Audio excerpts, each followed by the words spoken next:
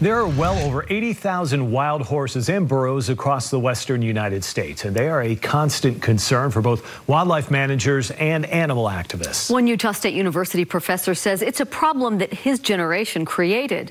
New specialist Mike Anderson shows how he's now turning to the youth of today to help solve it.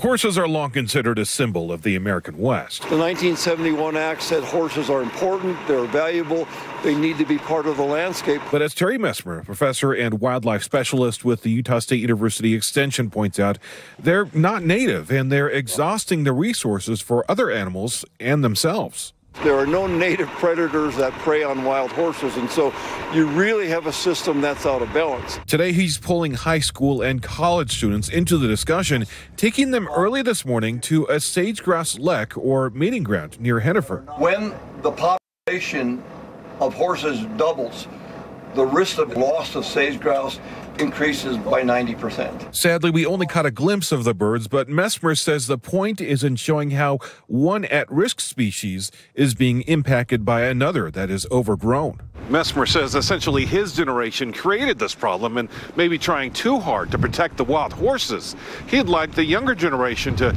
learn to work together and find some better solutions. Among the current efforts is the Bureau of Land Management's Wild Horse and Burro program. We came in knowing a little, but I feel like we came out knowing a lot more about the process of how everything is run here. Ashley Walker and Hannah Pulsifer learning today how the program rounds up horses, training some to be sold, keeping others at facilities like this to live out their lives. I care so deeply about each and every one of them. Though the program is controversial among advocates who say the roundups can injure and traumatize the horses, and that some may be later sold for slaughter despite the BLM's efforts to curtail that practice. I think one thing we definitely should do is educate more people and kind of get more of like a broadcast on what's going on here and how we are handling the horses. The BLM has also tried darting horses with contraceptives that work for about a year at a time. Still, Messmer says what we're doing now isn't working, and it's costing taxpayers about $80 million a year. We've kicked this can down the road for 50 years now,